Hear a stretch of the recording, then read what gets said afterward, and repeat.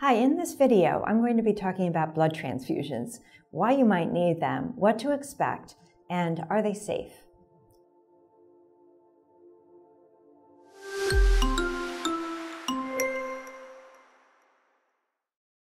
It's not common that people going through breast cancer and its treatment will need a transfusion. There are a couple cases.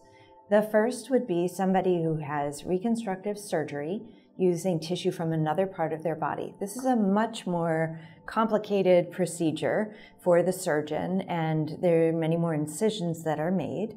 And it's not uncommon for me to see people who are mildly anemic when they have had reconstructive surgery using another part of their body, like the abdomen or the muscle of the back.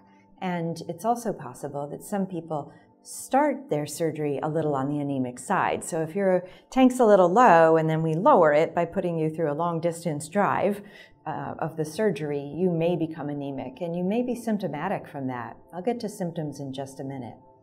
Chemotherapy, as we covered in our video, side effects that might interfere with treatment, chemotherapy can, over time, lead to lowering of the red blood cells, and that's what makes us anemic.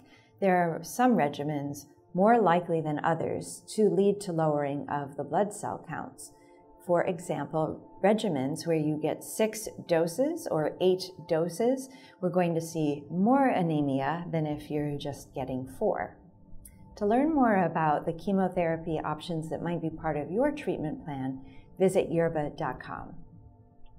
If you have symptoms, and if your red blood cell count is low enough, and symptoms include shortness of breath, especially with exertion, so you're climbing a set of stairs and you notice you're really winded, or you're walking on your daily walk and it's harder for you to go the same distance, or you run a short distance to meet up with a friend and you're short of breath. That's the type of exertion I mean, and you're more short of breath.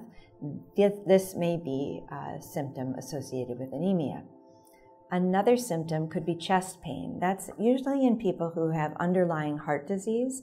So the heart is being asked to do more with less. So it's our red blood cells that carry oxygen. If we have fewer red blood cells, it's harder for our heart to pump the blood to meet all the oxygen needs of all the tissues in the body. And that's especially the case if there's underlying heart disease. So you may be at greater risk for having symptoms from anemia, even if your red cell count is the same as somebody without heart disease, if that makes sense. Your physician will know whether or not you're at risk, but make sure to let them know about any personal or even family history of heart disease. It's common that breast cancer is one of the risk factors is getting older. So even though you might be young, just so everybody knows that breast cancer is more common in older people who also have more problems with other organs in their body, like the heart. So if you're symptomatic and your red cell count is low, we might offer you a transfusion for a couple reasons. One, the first, is so you feel better and have more energy. The second is so that we don't lower your count to such a level that it's not safe and you're at risk of having more problems, for example, with your heart. So when we offer you a transfusion, it's not a frivolous offer. It's not just for fun. It's not just to make you look pinker. It's really a health reason. And what I wanted to talk about now was the safety of our blood supply in the United States. Our blood supply in the United States is primarily from blood donors. You would like to ask your doctor if you're going to be given a transfusion, what is the source of your blood? What you want to do is make sure that you're getting blood from volunteer donors rather than paid donors.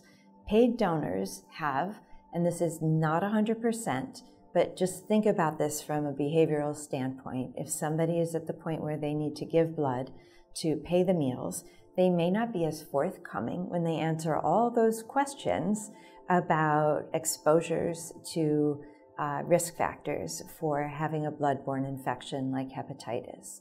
We screen all of our blood. Commercial labs screen all of their blood. Donor blood from people who are paid is screened. Nobody is giving blood that hasn't been screened for hepatitis and for HIV. Nonetheless, if the likelihood that somebody has an infection is higher, those false negatives become important. So I'm just going to repeat what I said. Our screening is really good for our blood supply. Our blood supply is really safe. To make sure the blood you're being offered is the safest it can be, you would like to have your blood be from volunteer donors.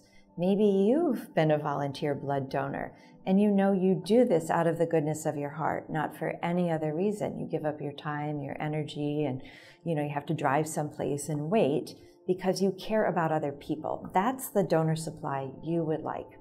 I've covered a lot in this video, and it's very unlikely that transfusion will be part of the treatment plan of most people watching this video. Again, if you want to learn more about the likelihood of your getting anemia from chemotherapy and surgery, you can visit Yerbba.com. And if this video has been helpful to you, even if it's just been interesting, you can just click like and subscribe, and that helps other people with the same questions you have find the video. And as always, you can drop a comment or a question below, and we'll get back to you as soon as we can.